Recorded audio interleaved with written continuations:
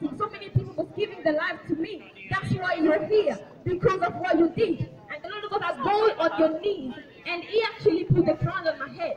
And He said, go back, because it's not your time. But tell my people I am coming soon. Tell my people to prepare, because my coming is soon. And as soon as I returned to my flesh, I woke up the next day a changed person.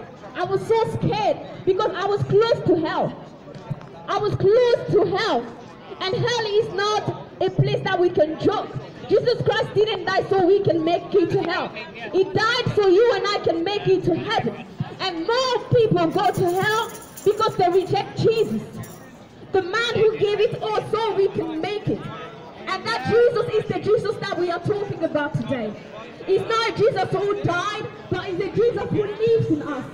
We are the products of the cross. We are the result of the love of God. We are the result of the love of Jesus Christ. A man who loves us more than anything. A man who can do everything just so that we can live.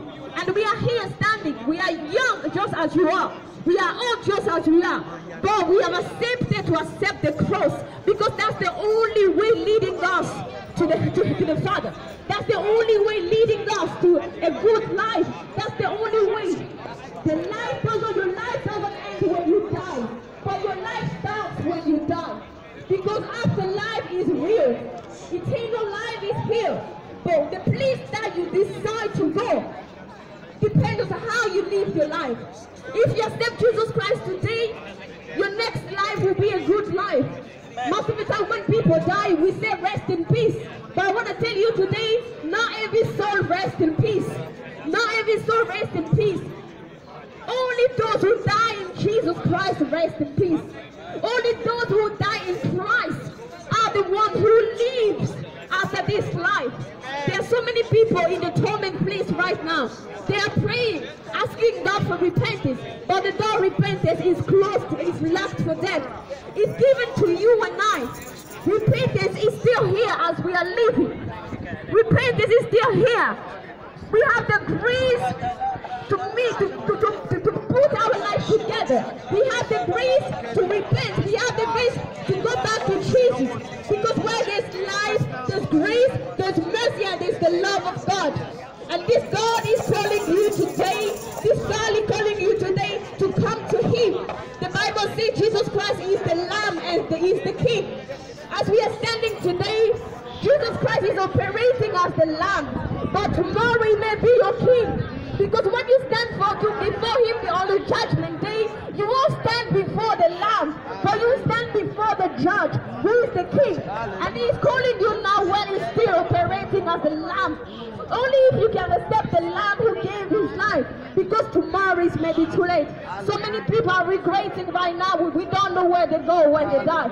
They are regretting, they are wishing even 1 second to put their life together. But God has decided to let you and I to see another day. Not just to live for us, not just to live for pleasure, but to live for Him. But to live a life for Him.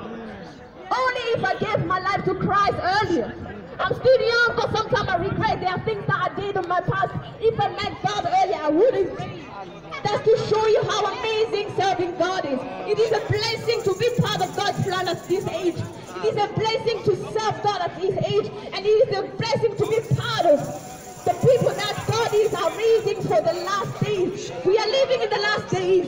We are living in the last days. Everything is changing. Everything is changing. Everything the Bible says is coming to pass. Everything the Bible says is coming to pass. Thank you, Jesus. And the Lord is giving us day every day so we can prepare for Him. Jesus Christ is coming. Would He come as your King, or would He come as your Judge? Would He come as your Savior, or would He come as your Judge? And the decision is for you to take right now. The decision is for you to take right now. The decision, I'm repeating, is for you. And that day when you stand before God, all your life will come. And even this day will come. Even this day will show, because the Lord sends so many people as we are to preach to you. And you can't stand before Jesus and you say, I never knew you. That's not an excuse. Because as you are passing here, you're listening to this gospel. Okay. You're listening to this gospel.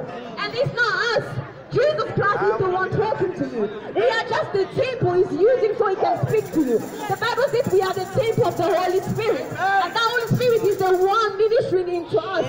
Because he wants you to build yourself. He wants you to prepare yourself. He didn't just die for us here, but he died for all of us. He died for all of us. And if all of us can come back to him, heaven will be full of souls. And that's the purpose of the cross. The purpose of the cross is so no one can perish, but everyone can have life.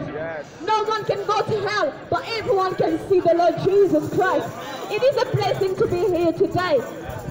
And I pray that you understand this blessing as much as we do. I pray that you understand this blessing as much as we do. You may say Jesus Christ died. Jesus Christ is a past God. But I'm here to tell you it's not a past God. The Bible says that Jesus Christ was going. He said, it's good for me to go so I can send you my spirit. Why did he have to do that? Because Jesus Christ knows the nature of God is that everybody will die. Every flesh will die. And Jesus Christ knew there would be a time that he may expire because he was the flesh. That's why he had to leave the Holy Spirit. The Spirit doesn't die. The Spirit doesn't expire. And that Spirit is in us. It's the power that we live. Jesus Christ lives in us. Jesus Christ lives in us. Jesus Christ lives in us. Hallelujah. He's the only one in the Bible who didn't die. Come on He's now. the only one in the Bible who lives. He's alive. And he doesn't make those who died fake. But that's just to tell us that he is the one who sent them and he is the one who is with us. I thank God for this life that he has given to us. I thank God for the love he keeps showing to us, even when we reject him, even when we fail, even when we are in sin, he still accepts us as his children. That's the God we serve, a God who doesn't condemn us, a God who doesn't reject us, but a God who accepts us. But that happens only when we still have life. The grace is open. Salvation is still open. The door of salvation is open. And God is just waiting for you. Just like the father was waiting for the prodigal son. The Bible says after the son was coming, the father has to leave the house so he will go and hug the child. That's the love of the God. That's the love of the God. And today we are not in the building. Today we are coming out. The Lord has taught us to come out so he can welcome you as you're coming. And only if you can acknowledge that love, your life will change. God bless you. Hallelujah.